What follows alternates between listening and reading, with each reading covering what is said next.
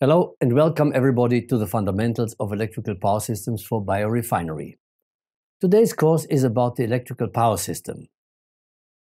The electrical power system is usually made up of three voltage levels. The lowest one, that is the low voltage, that is the voltage that we use from our households and our working places, is normally 400 volts, 0.4 kilovolts.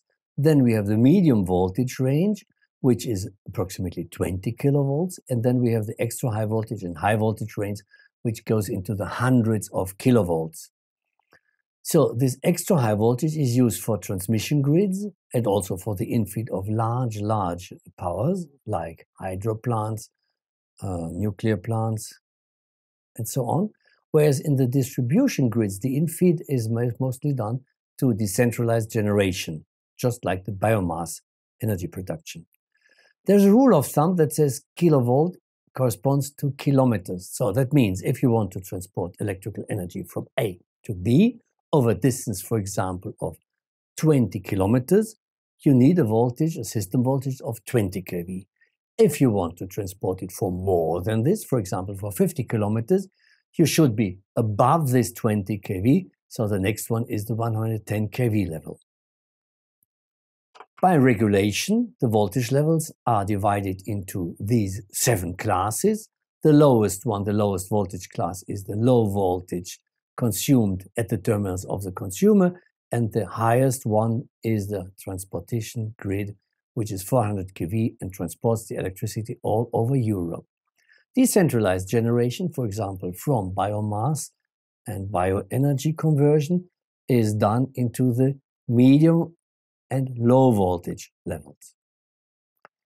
The structure of a grid is from the most simple one, that is the radial grid, to the most complex one, that is the totally intermeshed grid.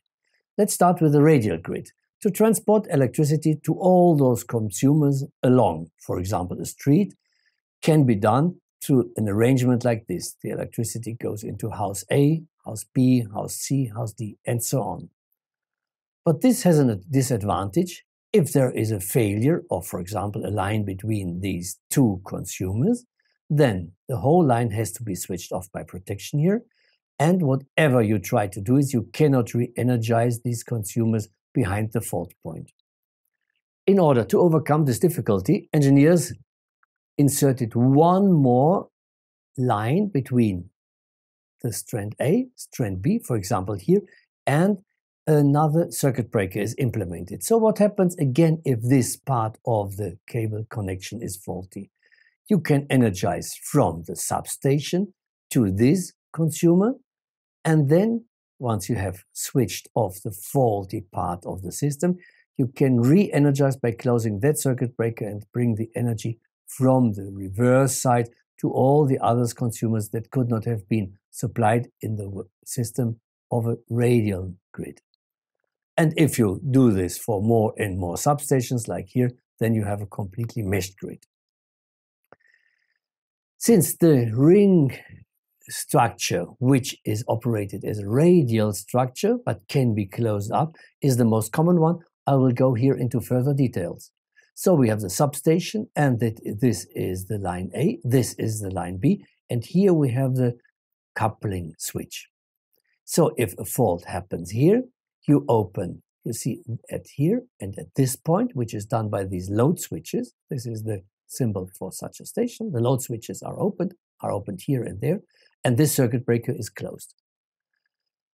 Then, if in case there are very sensitive consumers, which can be switched off, for example, by a failure of the whole transformer station, there is no power in the grid and it cannot be brought back by closing and opening switches, then you need another independent generator, which could be a decentralized generator, for example, operated by biogas. So as can be seen here, in case of a complete failure, what happens? You switch off this transformer, you start the generator, and you supply from the decentralized generator all those sensitive consumers and maybe also some other consumers in this local grid. Since all these grids are connected through transformers, they transform the voltage from one voltage level to the other one, This is the final structure. So we have the overlaying 400 kV grid, the European transport grid, and from this grid we have this 110 kV, this is sub-regional sub-distribution, sub-transmission, and from there you have the medium voltage and low voltage grids. This is to show how the overall 400 kV network in Europe is made up. We see here Austria, and you see we have a lot of lines bringing energy forth and back and transporting the electrical energy from one side of Austria to the other one. For example, the wind can be transported here to the west, or the hydropower can transport it from Tyrol to the east. But also this grid can supply energy exchange between the neighboring countries. For example, from Germany, we can import electricity and electrical power, and we can send the electrical power on into Italy. So this is the interconnected European KV system, which is very, very safe because it sits so tightly interconnected. So this was the chapter about the electrical power system. I thank you very much. And if you have further interest, then please have a look into the deepening script.